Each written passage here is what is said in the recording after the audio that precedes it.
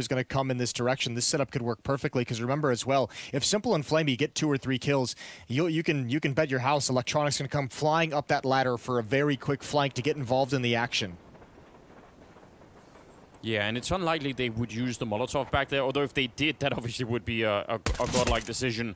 We'll see. Here's the fight early on. flamie's still alive. s1mple's waiting, biding his time. There's one good kill, another follow-up. Big double for him, and the third one to add on top. What a monstrous quad kill! Taking down 4 people, back in it. He wants the ace. Let him have it. He's almost crossed into it. It's just Kenny left. He's a bullet away. And he's right back there. s1mple trying to see if he can get it done. And oh, there it is. The last one is in. The pistol ace comes through. And that must be crushing to G2. Well, you could see it building up into that. s1mple, I don't even know. This is so freakish. Obviously, those first 2, shit happens. This one is dominance. This one is s1mple letting G2 know he's their daddy for this entire series.